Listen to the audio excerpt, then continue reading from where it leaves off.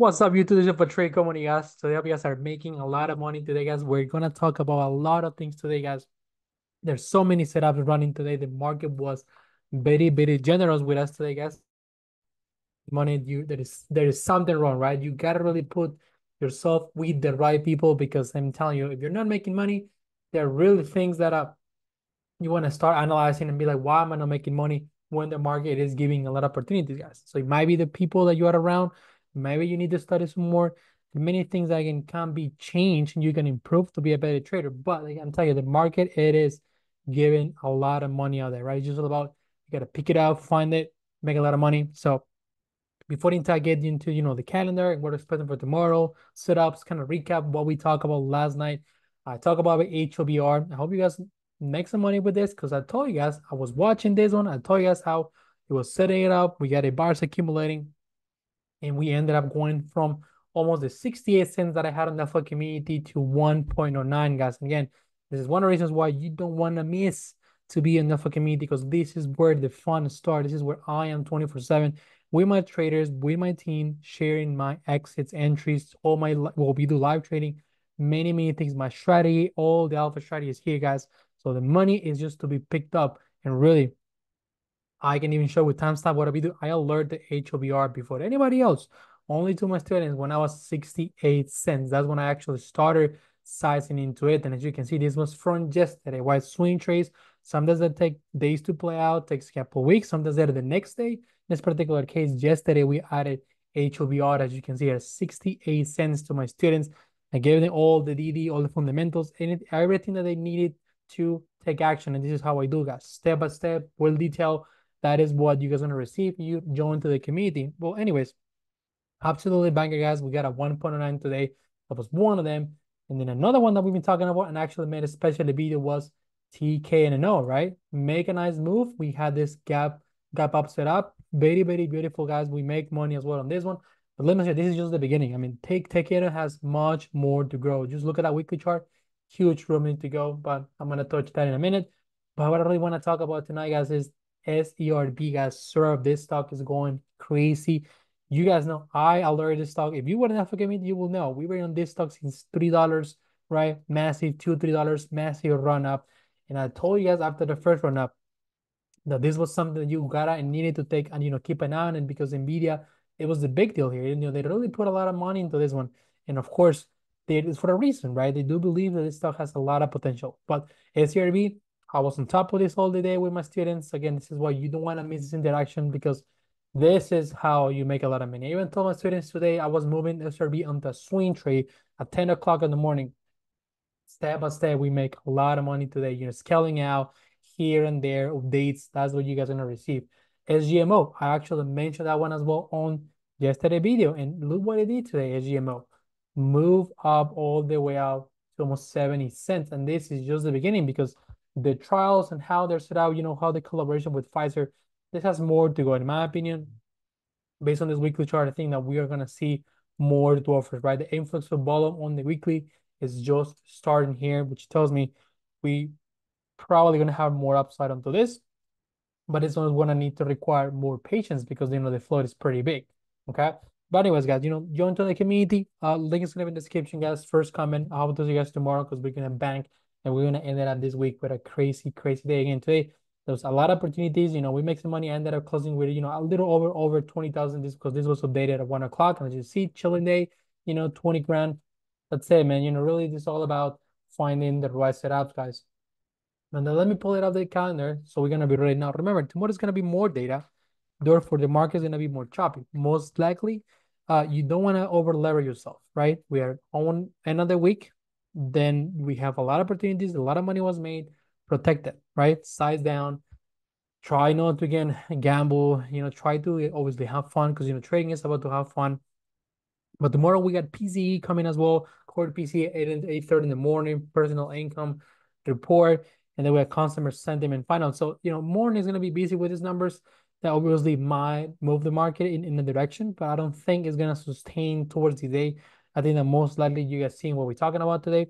We ended up moving on a SPY a lot today, right? And that's another thing, right? We have option levels here, option trades. We have everything here on the alpha community because you guys see I put SPY levels out there for most people out, but my guidance detail with SPY, Tesla, and Nvidia is right here.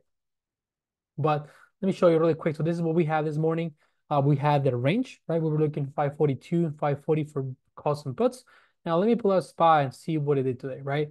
You see, once he broke the channel, right? That consolidation, first it dipped. And obviously we took the trade. We took based on our levels because you see we had 540. We short that. We took profits. Once the reversal happened, what do you do, guys? You got to follow what you learn. Follow your EMAs. You did that. You ended up running for 541s to 547. Very solid move, right? And even then, I also mentioned as well that there's called be a potential reversal because nothing's going to run forever, right? This was already overextended. And said it, ended up retracing all day long, literally from top to peak near the same blows. Like this is not a constant. This is literally level to level, right? But as we were going, that's what we were doing, right? Also dating with my students. As you can see, SPY, Tesla, what we were doing. I still believe that SPY, if we actually zoom out, I'm going to pull that really quick. You see, we have not yet filled to that gap. And we haven't closed on a good note. We're still bearish though. Now I talked about this one last and I tell you, this is not good. I mean, we are mostly heading to that gap because the sellers are strong. They're gonna be bounces, but they're not sustaining those, those bounces as you can clearly see. So that tells me that tomorrow, if we break that 60 MA, that 537.97, that is more likely that we are actually going to fill the gap down tomorrow, right? Just because we're heading there. So 535.25 is the gap. So we just get ready, guys, because if that happens, then you're gonna be ready. If not, then you're gonna be probably chasing things that you're supposed to. Now, a lot of times we see bouncing from this, from the gaps. But we'll see if that's actually the case tomorrow. But we'll see if data is actually going to be that catalyst is going to move the market, the market for the upside. We're going to have to assess. But regardless, you understand that the major direction is to the downside. Okay. Now Tesla, let me pull it out, guys. We actually did a very interesting setup here because after earnings, right, even though they were awful earnings, we filled the gap down, right? We filled this gap down that we had, which of course mostly, and actually we didn't even fill it completely. We filled a partial of the gap, but because the market bounced, we had this momentum with Tesla. And again, the same thing, whether you are a red day, whether you're a green day, you gotta follow level to level. And this morning on Tesla, and as you can see here, I had pretty clear 218 for calls, 214 for puts. Once market opened, once he broke the 60, 200 EMA that we were looking for, beautiful spike to 223. Even after retracement, we ended up going to 224, 226. So many opportunities to trim profits on those calls and to make money only by guys following the levels that are given here. And of course, understanding how to execute them. But first part of the morning, $5 move from our breakout, right? And then I obviously told my students, this is what we're doing. So always take profits out, trim, stay green. You got to do what you got to do to really protect your gains, okay? Now, again, what am I thinking for tomorrow? Well, again, since we actually had this balance, but we clearly reject the trend, we clearly reject levels. You see how Bidex Session is showing already? That it tells me there's a potential that we might head again for previous lows, so which is around 210. Now, if that's going to happen, well, he's going to have to be ready. We're going to start breaking, round numbers. So right now, again, as you see, we're at 218. So obviously, if he breaks previous lows, it's gonna make lows. So we're gonna have to keep track of this tomorrow. Okay, but really, charts are not looking good. Even though we have a gap to the upside now for Tesla, things are not really looking good for the price action and how the market is shaping. Okay, now Nvidia, another stock that we trade every single day if the setup is given and is obviously properly presented, but also we got levels and levels are respected like every single day. Guys, same thing. I put it out there. We were looking for 115 for calls, 111 for puts. Once we crack that 200 May, right, as you see, we couldn't crack in the morning. We flushed down. We respect the level, 111, and we were able to drop all the way down to 106. That's $4 or $5, whether you get in, whether you get on, all by respecting the breakouts and confirmations, right? Which is candle close below your EMAs and be well. So very short there, the market recover. We should have seen that. I didn't trade Nvidia the after part of the recovery, but it did pretty short. And if you notice, Nvidia didn't do much, right? It stayed on that range. It didn't really get out of that one. So There is nothing to force here, right? It's very important to understand that your EMAs are flat. There is no direction. Don't force it. Don't try to overtrade. Otherwise, you're gonna lose money. Now we actually zoom out a little. Yes, we're still looking bearish, guys. I still believe, and I told you guys that many times, that I am expecting more lows. I believe that we're gonna head lower towards earnings. We have that gap down. We are making new lows every single day. So we're actually kind of heading where we actually mentioned it.